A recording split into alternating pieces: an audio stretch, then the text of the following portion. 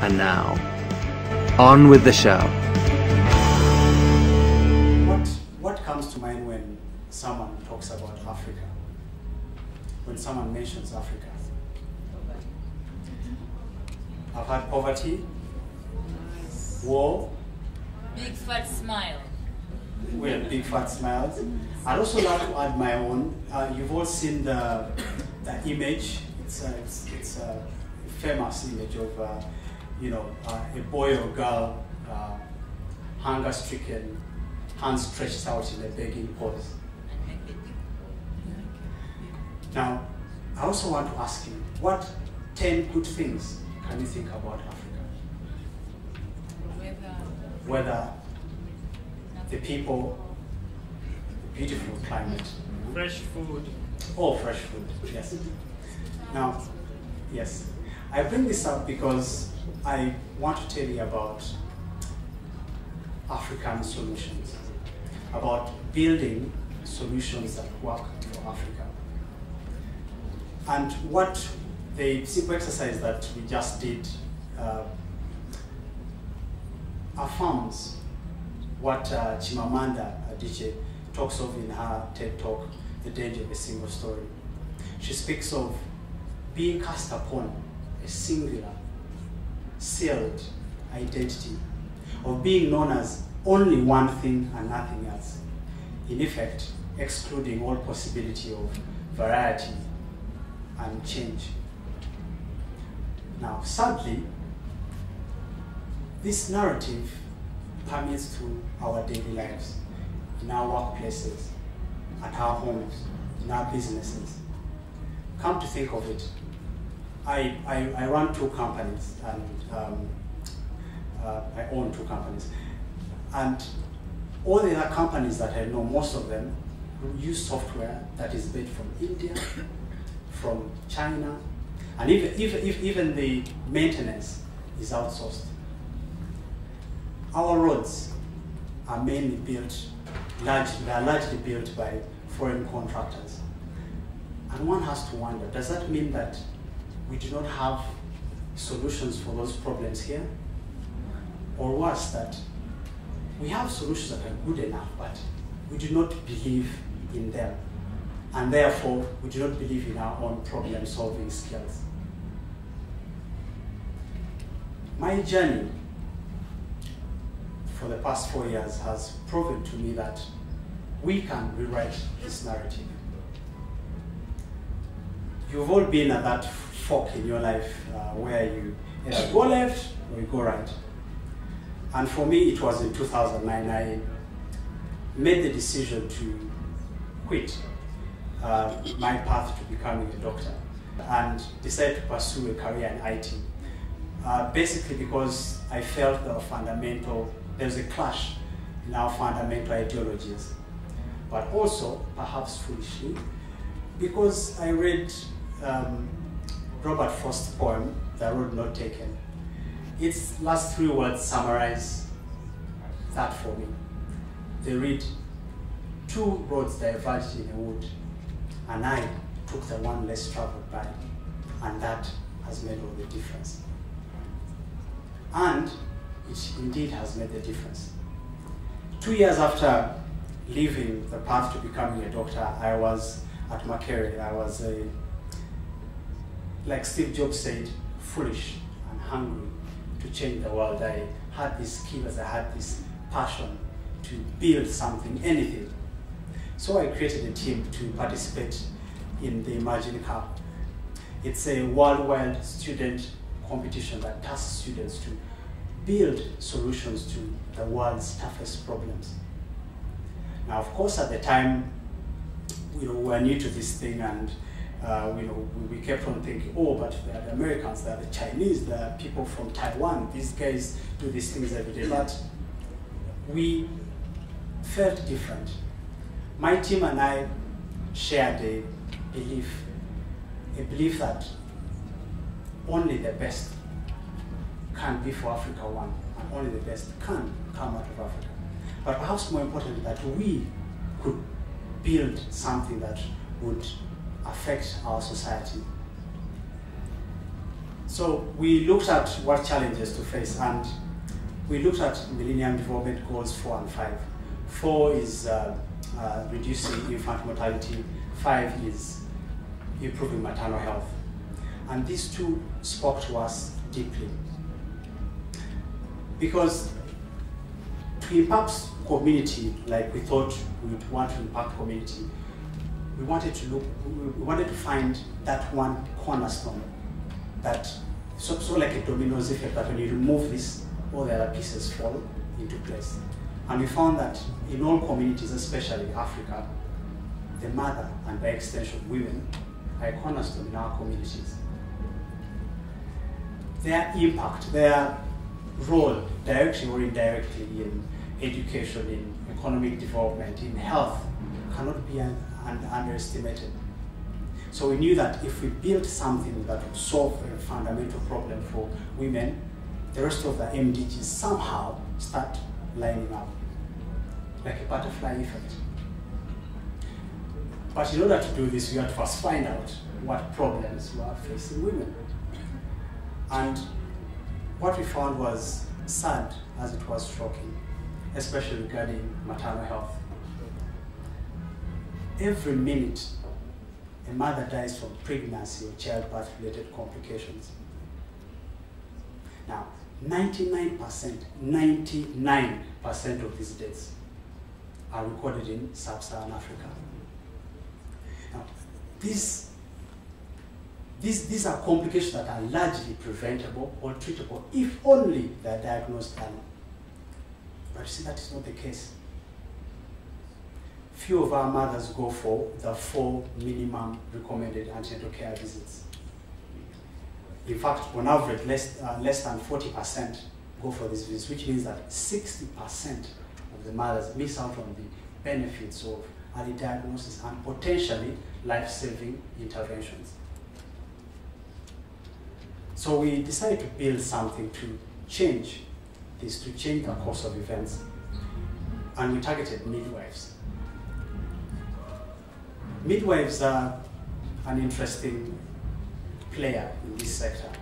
They are the superheroes at the forefront of this fight.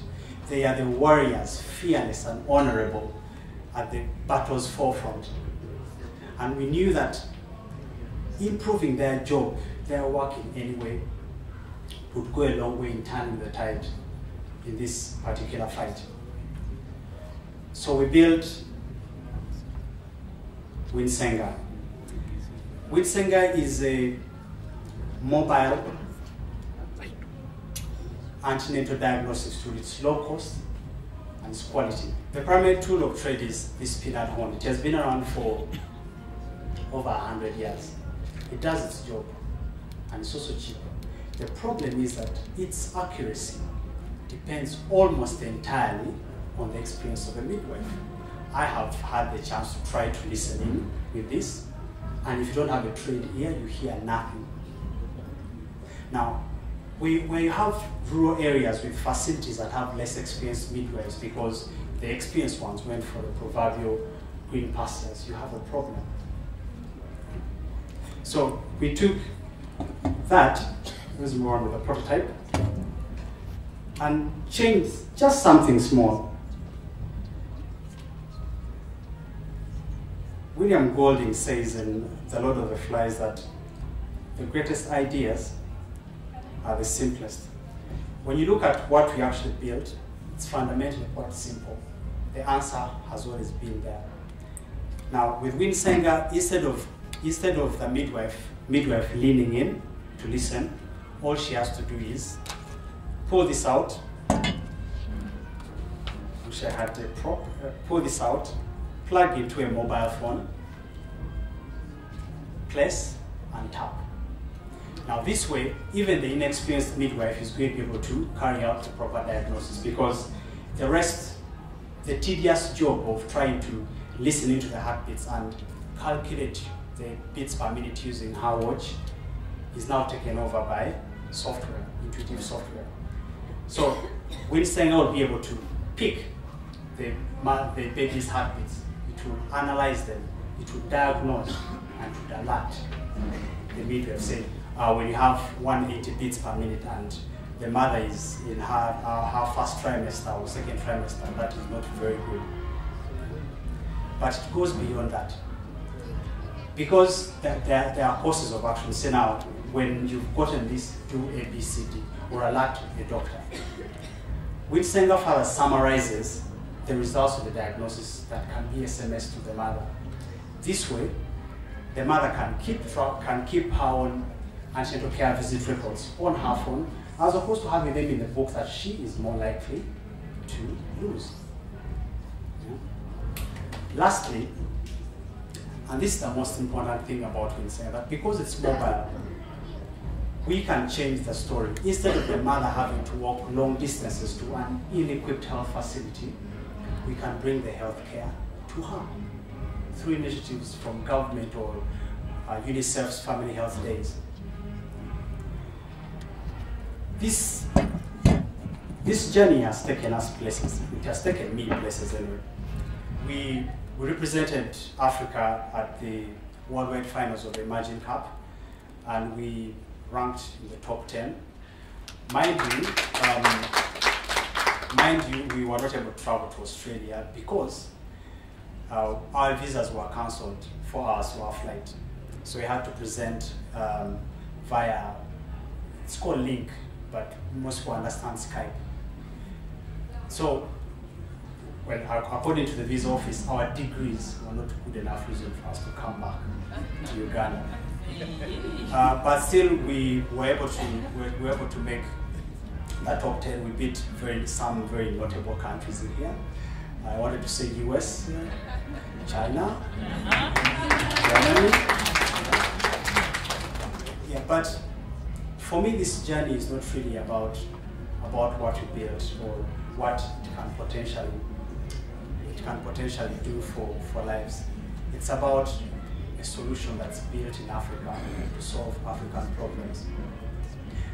And for me, 3 things summarize this journey: passion, love, and Africa.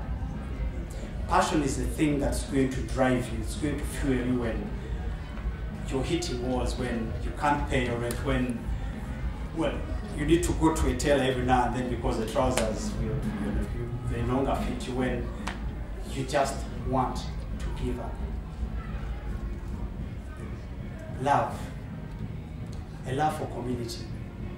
A love for not only the community but their problems also, because when you love their problems, you find solutions for them. As for Africa, it's a new narrative that must be written. You see, we're at a unique point in our lives as Africans.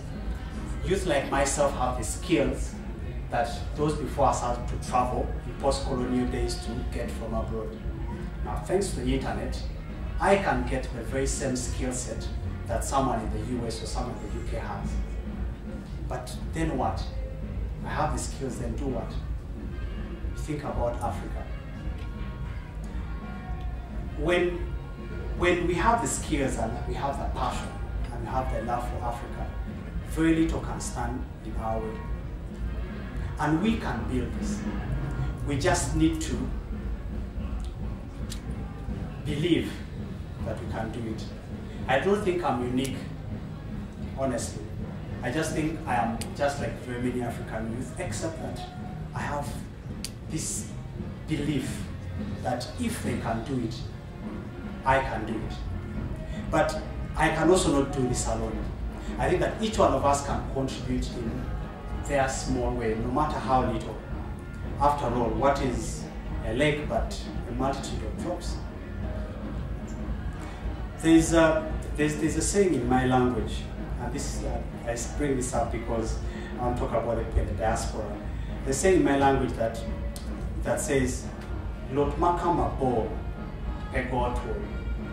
Loosely translated, it means a stick that is out of reach cannot beat the snake that's about to bite you. So whereas those of us in the diaspora can help in the various ways that we help, I believe we have to be on ground. We have to have hands physically, literally on deck to move this ship forward. Now, in building these solutions, we also need to embrace a certain set of beliefs, a framework. And the Maker Faire Manifesto, for me, embodies these beliefs. The Maker Faire is a Pan-African annual gathering of African inventors to showcase African ingenuity. And their 10-point manifesto is what I think every problem solver in Africa must read. Allow me to share some of them with you. We will build and make the things Africa needs. We will see challenges as opportunities to invent. Yes. We will wait for no one. And we will remake Africa with our own hands. Together. Thank you.